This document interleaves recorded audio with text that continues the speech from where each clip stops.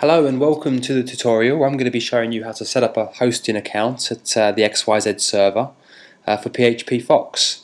So PhpFox is a social networking script, and one of the reasons that the XYZ server is a good choice for the PhpFox is that we do have a number of VPS plans that are a great plan to start off with hosting PhpFox, as many people do report that on shared hosting it's just not enough to power this very powerful script. So for that reason it's better off starting with a VPS that you can grow and eventually move into a dedicated once you get into the tens of thousands of users. But for any sort of site looking to power sort of 5 to 10,000 users simultaneously, then a VPS plan with the XYZ server is a great way to go. And they do cost a bit more than a typical shared hosting plan that's around $5 a month. You know, some hosts will even offer it to you for $2 or $3 a month. But you're very limited into your resources. Although they do say it's unlimited, it's the CPU load and the server resources that you need that PhpFox requires to be powered. So for that reason, a VPS is your best bet. So I'm going to click on the Open VPS here and go down to the base package and OVZ01, $24.99 a month. Click order. So this is a great place to start for your VPS for PhpFox, and enter your username. So we're going to put just PhpFox in here. We're selecting the $24.99 a month 01 Open VPS plan.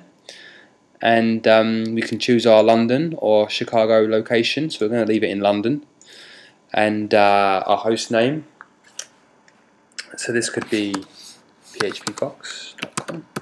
obviously we can't use this domain, and root password. I'm going to retype that password. The OS, we've got a number of choices here. I find that the CentOS 64-bit will be best for PhpFox, and the control panel will be cPanel. That'll be best for PhpFox. So we're not going to need any additional RAM, any additional IPs, or any managed services added on to this, as the XYZ server does offer free installation of PhpFox.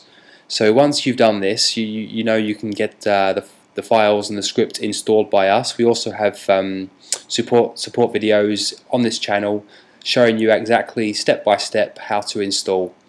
So if we already have a domain, we can use the existing domain, or we can just simply register a new one here for $14.99. We're going to say we have a new one, already have one here. So we're just going to put this in here just to get on to the next step. And the cPanel does add on $10 per month.